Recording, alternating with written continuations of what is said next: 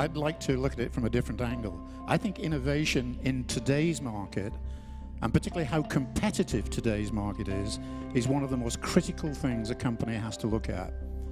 And I think innovation is all about what you can do as a company that differentiates you from all of the other direct selling companies out there.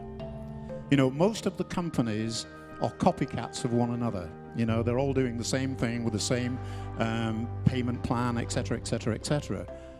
But the companies that are winning today, the companies that are leaving the other behind, are those companies who are saying, we're going to do things differently.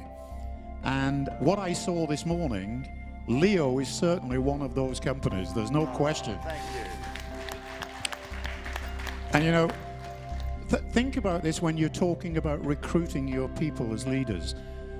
Any company, most companies talk about the 3 Ps that lead their companies. They talk about product, price, and promotion.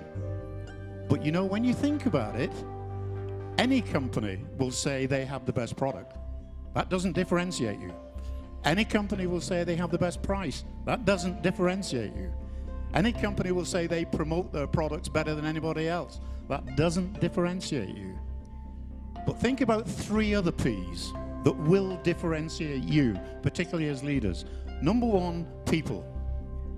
As Dan said this morning, people are your greatest asset. The way you recruit them, the way you train them, the way you lead them will differentiate you. The second P, obviously, is pride.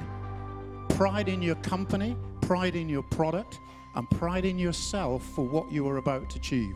As Dan, the lion within you.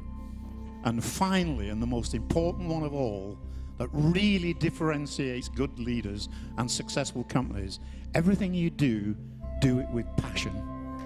People follow passionate people. So be passionate.